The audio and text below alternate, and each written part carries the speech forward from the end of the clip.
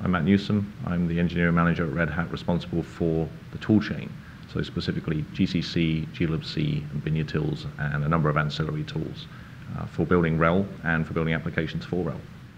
Developer Toolset is a set of additional tools that complement the tools you have in the base operating system, and it gives you a newer compiler, the latest stable version from upstream, and a number of complementary tools, performance analysis and debugging. When we put a version of GCC, for example, the C and C++ compiler into base RHEL, we stand behind that for customers with a service level guarantee for 10 years. And so we will fix security issues and major bugs that come up.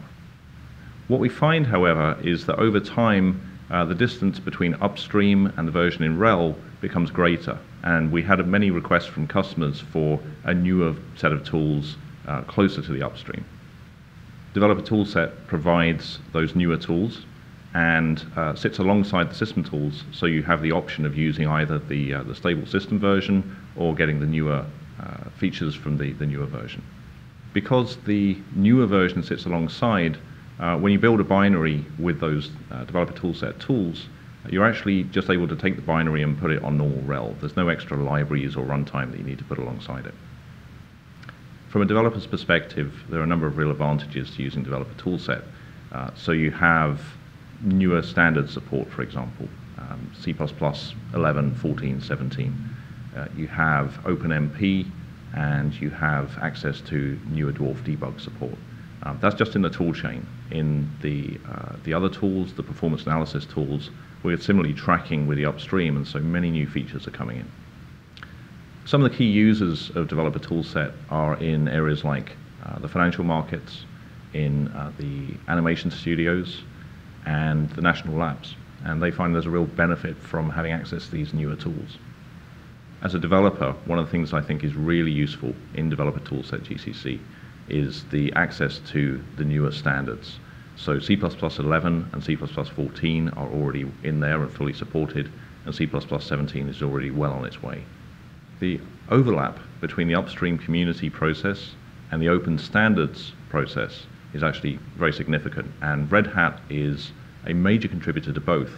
It's a community and collaborative effort, but we are there in the standards meetings, help define the next version of the language, and we are taking that through to the prototype or often prototype version in GCC as well. As a great example of Red Hat's participation and contribution to the upstream process, we have one of the 3 release managers for GCC upstream worldwide. We have a number of the steering committee members on the Red Hat staff, and there are a very large number of maintainers and significant contributors to the upstream project. When you build a binary with Developer Toolset, you're actually taking advantage of something we designed in called the hybrid linkage model. And what that means is you don't need to carry extra libraries with your binary, and for the most part you're using the runtime that is in base RHEL. So if you get a security vulnerability in a library in glibc or libstandard C++, then a conventional fix for RHEL will actually solve that for you. In terms of support, Developer Toolset typically releases in the fall of each year. About 6 months later, there'll be a point update with bug fixes and minor updates. And then it will remain in support for a further 18 months after that point. So it's a 2-year life cycle with a new version every 12 months. And typically we see customers move from one version to the next major version. Developer Toolset includes a number of initiatives for containers. So you can get Docker files within the product. Additionally, from the Red Hat registry, you can go and just grab a container image.